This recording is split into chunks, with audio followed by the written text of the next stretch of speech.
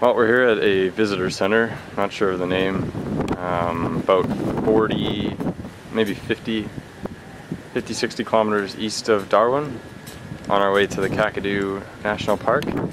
And you're just looking at the Adelaide River, which we're supposed to cross. It's a little bit high right now and it's blocked off. Not sure you can see the pylons there, but yeah, we can't get across. So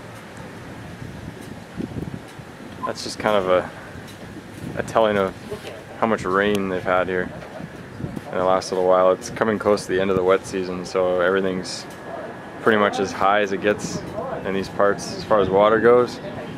And it's very flat, very green, and lots of water, lots of crocs. Yeah, that's the one side. More the same on that side. Yeah, very beautiful, but it's too bad we can't get across, so we might have to change the plans on our road trip here. But yeah, that's Adelaide River over there, and the Adelaide floodplain. Adelaide River right there.